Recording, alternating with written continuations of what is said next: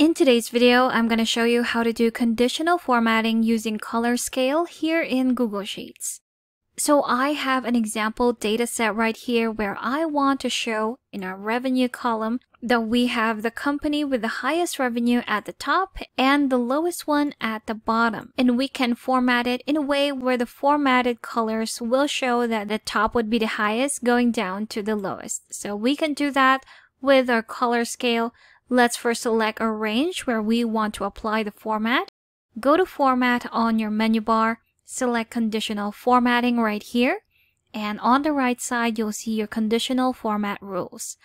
On your left side, you'll see the single color, where the green is applied on our selected range, but on the right side, if you click on it, you will have a color scale going from dark to light, representing the different values in your column or in your range. So right now, it's in default of white going to green. And if we select this one, we can change the color. If we're not a fan of green, you can select yellow or a lighter red, or even a combination of 3 colors where we have green, white, and red. So you can also customize this. If you're not a fan of any of these colors, you can change the color of your minimum point, your midpoint, and your maximum point. So let's say we don't want the green for our minimum point. We want it to be blue. And for our maximum point, maybe a darker red. And there we have it. So now we have customized our color scale. Our maximum point is at the top with the color red, going down to a lighter midpoint, and going down to the blue color, which is our minimum point.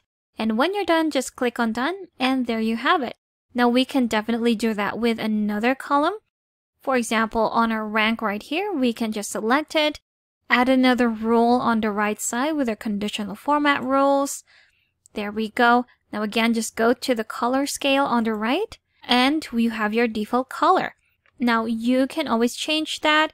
Let's go to maybe this one or this one where we have 3 very apparent colors of green, yellow, and red.